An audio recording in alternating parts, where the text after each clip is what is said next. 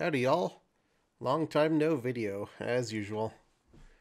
I'm doing this one as a voiceover again. The audio that I captured while actually recording the video didn't come out too good. It was even more long-winded than this one's going to be. I've got myself a CO2 laser engraver here. This is a Trotec Speedy 100, and it's the 30 watt model. That's basically their smallest and least powerful laser that they'll sell you. I got this guy used off eBay.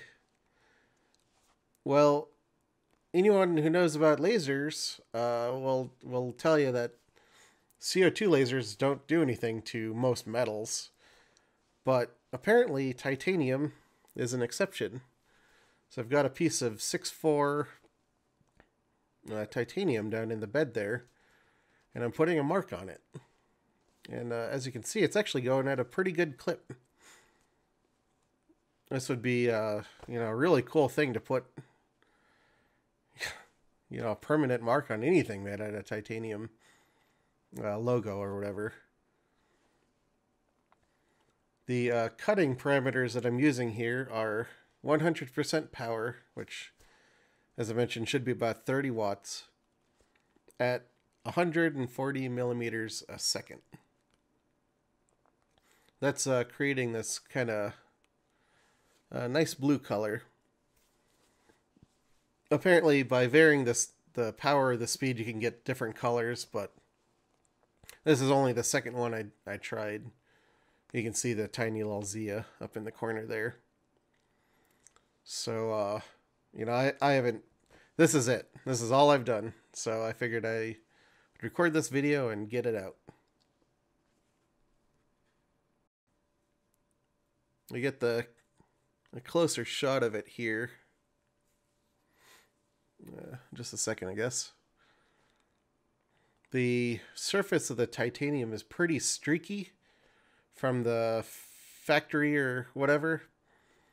So the engraving or the marking came out a little streaky as well.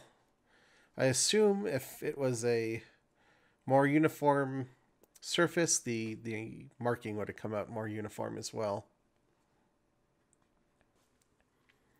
I wondered how durable the finish would be, so I decided to try to scrape some of it off. I didn't really want to, but I guess I felt like it wasn't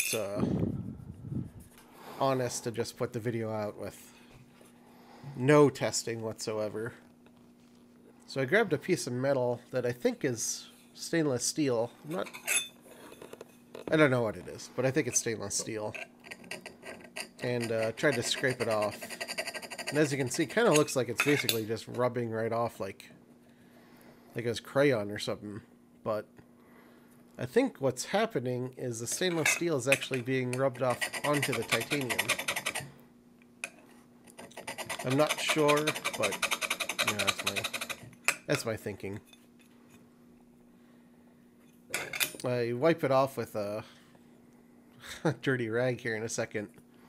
And afterwards, the marking basically looks just like how it looked straight out of the laser engraver.